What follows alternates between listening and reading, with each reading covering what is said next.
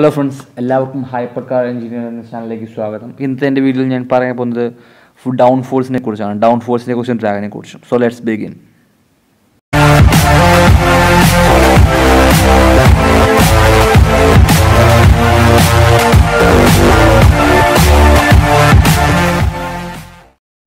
എല്ലാവരും കൺസിഡർ ചെയ്യുന്ന down force ഒരു നല്ല കാര്യമാണ്. പക്ഷേ എനിക്ക് പറയാനുള്ളത്, കെയർഫുള്ളായിട്ട് സെലക്ട് ചെയ്തില്ലെങ്കിൽ down force is an evil. അതിന് നല്ല സൈഡുമുണ്ട്, അതുപോലെ തന്നെ നെഗറ്റീവ് അഥവാ ബാഡ് സൈഡ്സുമുണ്ട്.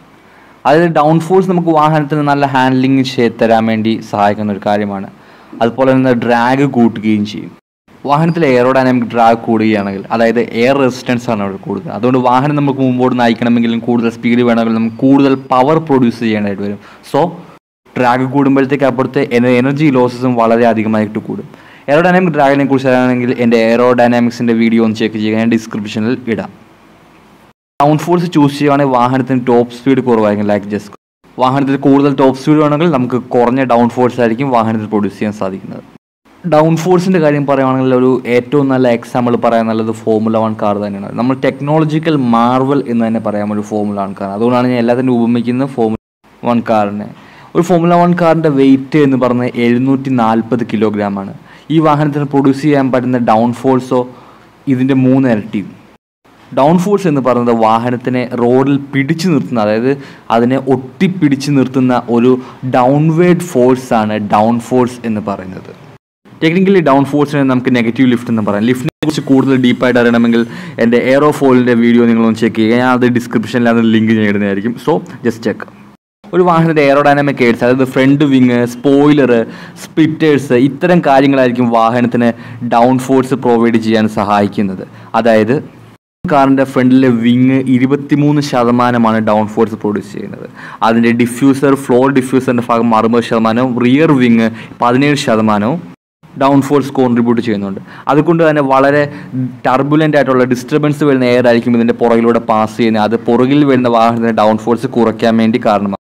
പറയുകയാണെങ്കിൽ സെയിം സ്പീഡിൽ പോകുന്ന 2 ഫോർമുല 1 കാർ, അതിൻ്റെ പുറകിൽ വരുന്ന കാർ ഏതായാലും 100 മീറ്റർ ബാക്കിലാണെങ്കിൽ വെറും 25% ഡൗൺ ഫോഴ്സ് മാത്രമേ ഫ്രണ്ടിലത്തെ കാറിനെ അപേക്ഷിച്ച് പ്രൊഡ്യൂസ് ചെയ്യാൻ പറ്റുള്ളൂ.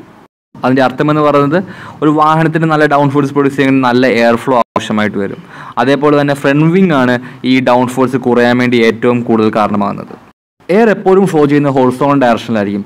ഇത് നമ്മുടെ സ്പോയിലറിലൊക്കെ വന്ന് തട്ടുമ്പോഴത്തേക്കാണ് അവിടെ ഡ്രാഗും അതേപോലെ തന്നെ ഡൗൺ ഫോഴ്സും ക്രിയേറ്റ് ആകുന്നത്. ഇതിൻ്റെ അത് സെൻറ്റർ ഓഫ് പ്രഷറാണ് ബ്ലൂ കളറിൽ കാണിച്ചിരിക്കുന്നത്. ഞാൻ ഓൾറെഡി പറയുന്നത് ഒരു ഫോർമുല 1 കാറിനെ നോക്കുകയാണെങ്കിൽ ഫ്രണ്ട് വിങ് 25% മുകളിൽ ഡൗൺ ഫോഴ്സ് പ്രൊഡ്യൂസ് ചെയ്യുന്നു. അതിൻ്റെ നമ്മുടെ ബാർജ് ബോണിൻ്റെ ഭാഗത്താണ് 5 മുതൽ 10% വരെ ഡൗൺ ഫോഴ്സ് ക്രിയേറ്റ് ചെയ്യുന്നത്. അണ്ടർ ബോഡി ഡിഫ്യൂസറിൻ്റെ അവിടെ ഗ്രൗണ്ട് എഫക്റ്റ് കാരണം ഏകദേശം 50% മുകളിൽ ഡൗൺ ഫോഴ്സാണ് ക്രിയേറ്റ് ചെയ്യുന്നത്. ഗ്രൗണ്ട് എഫക്റ്റിനെ കുറിച്ച് കൂടുതലായിട്ട് അറിയണമെങ്കിൽ നിങ്ങൾക്ക് എൻ്റെ ഗ്രൗണ്ട് എഫക്റ്റിൻ്റെ വീഡിയോ ചെക്ക് ചെയ്യാം. റിയർ വിങ്ങും അഥവാ റിയർ സ്പോയിലറും 25% മുകളിലാണ് ഡൗൺ ഫോഴ്സ് ക്രിയേറ്റ് ചെയ്യുന്നത്. ഇതൊരു കാറിൻ്റെ ഡൗൺ ഫോഴ്സും ഡ്രാഗും അതിൻ്റെ ഓരോ കോമ്പണൻസിലും ജനറേറ്റ് ചെയ്യുന്ന ഡൗൺ ഫോഴ്സും ഡ്രാഗിൻ്റെ ഡയഗ്രമാണ് ഇതിൻ്റെ ഇടത് സൈഡിൽ നിന്ന് കാണിച്ചിരിക്കുന്നത്. മുകളിൽ കാണിച്ചിരിക്കുന്നത് ഡൗൺ ഫോഴ്സാണ്.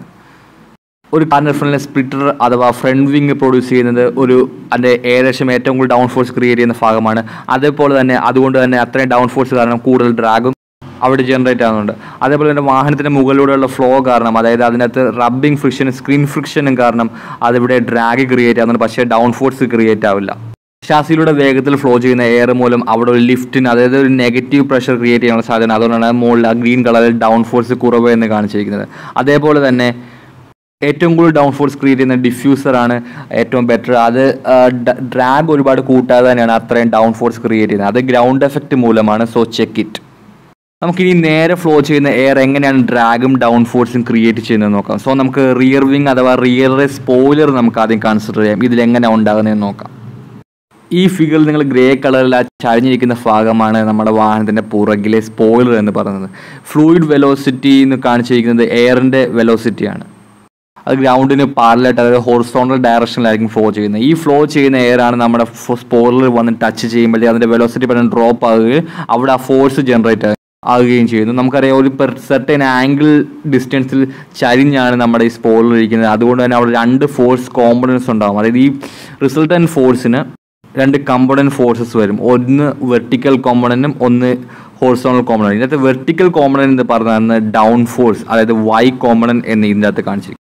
സിമിലർലി ഹൊറിസോണൽ കോമ്പണന്റ് എന്ന് പറയുന്നത് എന്താണ്? Drag force. അതായത് എയർ റെസിസ്റ്റന്റ്, അതായത് എയറോഡൈനാമിക് ഡ്രാഗ് ആണ് അതിനകത്തെ ഹൊറിസോണൽ കോമ്പണന്റ് എന്ന് പറയുന്നത്. സോ ഒരു സ്പോയിലറിൻ്റെ ചരിവ് അനുസരിച്ചിട്ടാണ് അവിടെ എത്രത്തോളം ഡ്രാഗ് ക്രിയേറ്റ് ആയി, എത്രത്തോളം ഡൗൺ ഫോഴ്സ് ക്രിയേറ്റ് ആയി എന്നതിനെ ബന്ധപ്പെട്ടിരിക്കുന്നത്.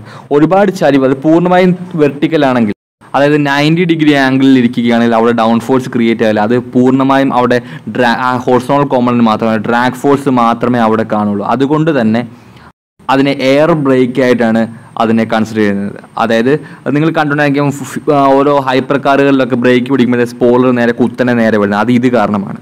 And this effect of downforce made the Formula 1 car able to travel upside down in a tunnel with a speed greater than 130 km/h.